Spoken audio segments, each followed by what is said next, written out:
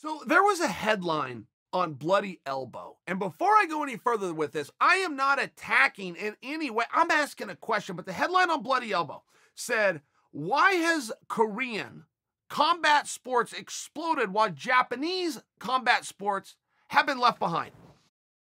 I don't know that I have a terrific answer to that, but I do have a question to it, which is, since when did Korean combat sports explode? That surprised me. South Korea and North Korea contest in the Olympic Games freestyle and Greco-Roman wrestling. They contest it quite well. That's where it ends. They don't go run off with a team championship. They're not ever in a hunt for a team championship, but they're also not messing around. The guys they put on the mat are very good. North Korea, by example, only contests 2 Olympic sports. Did you guys know that? In the Olympic Games, 2 sports are contested by the North Koreans: ping pong and wrestling. But they contest both freestyle and Greco-Roman. And the people that they send out of the country and they put on the mat are serious competitors.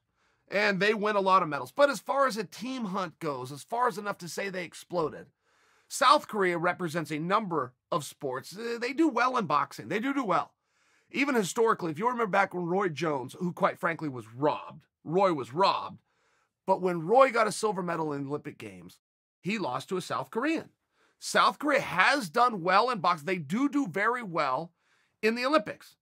Chael Sonnen won his gold medal, beat a South Korean in the finals. Kenny Monday, South Korean, for the Olympic championship. But man, I'm jumping back a ways.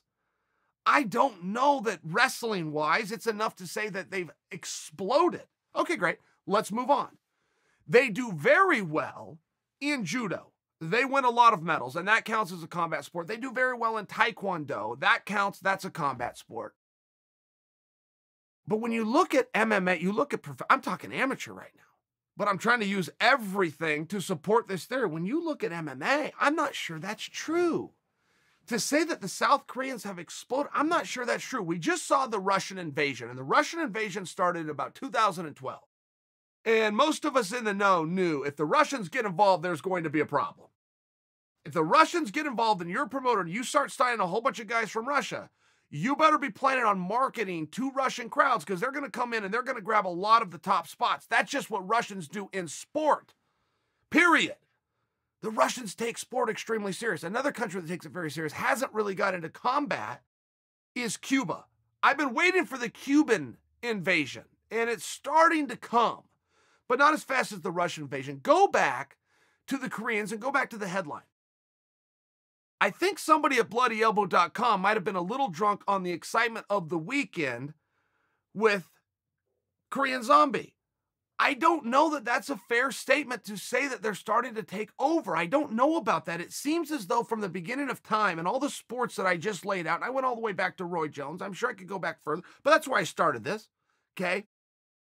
88, Roy Jones was 1988, correct? Seoul? That was in Seoul, Korea, which is why largely they gave the Korean boxer the nod over Roy. The Korean boxer on the stand even looked at Roy while getting the medal and said, I did not win this. It's all he could do. I did not win. What can I do? I have to stand here. They say, well, he was cool about it. And Roy was cool about it and just nodded to him and didn't say a word, no sour grapes. I'm digressing back to that story in case you guys haven't heard it. But if I start this timeline at 1988, I move all the way here to just prior to 2020. I don't know about the explosion.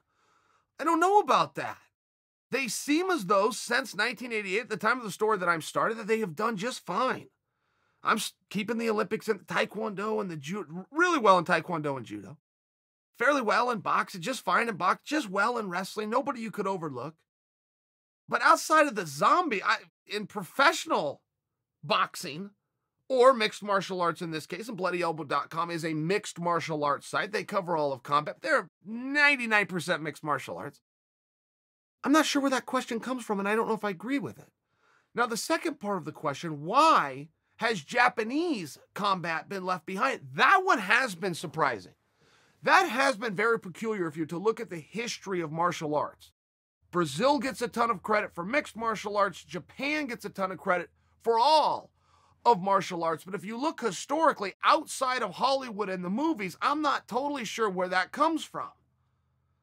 And a lot of it is just the body and the philosophy of martial arts in Japan. They are very big into the respect and the bowing and the culture and the history and the philosophy of martial arts. Much more about the movements than the actual combat. That seems to me, that is one guy's opinion and perception. But I think it'd be a lot of yours' opinion and perception as well when it comes to the actual combat and the fighting. I mean, look, that's one of the countries, even if you go to their military, where they're extremely big and die for the cause. Well, yeah, man, you got to be big and to die for the cause if you're not good enough to win the cause. That's just a true statement. When you believe in that samurai spirit, we don't know a damn thing about that in America. We don't have to. We have other resources to turn to. If the Navy doesn't work, we'll bring in the Marines. If the Marines don't work, we'll bring in the Army. They're all going to have a tough time. We'll bring all damn three of them, plus the Special Forces. We have other things to turn to. We don't have to talk our people into dying for the cause. We just don't. It's a different philosophy. And I think if you do look at it from that standpoint, you can see that's never really been a cult. You're talking about being left behind. I don't know that it ever had its stance. In boxing, I can't think of a Japanese champion in the professional circuit or in amateur. I'm sure it's happened. I'm sharing with you. I can't think of it. I can think Japanese of wrestling champions, both in Greco-Roman and freestyle. In fact, I could go back as recently as that were in 2017. They had a world champion in the 55 kilogram division. Fantastic. In women's combat, Japan has ruled the world since they started contesting that.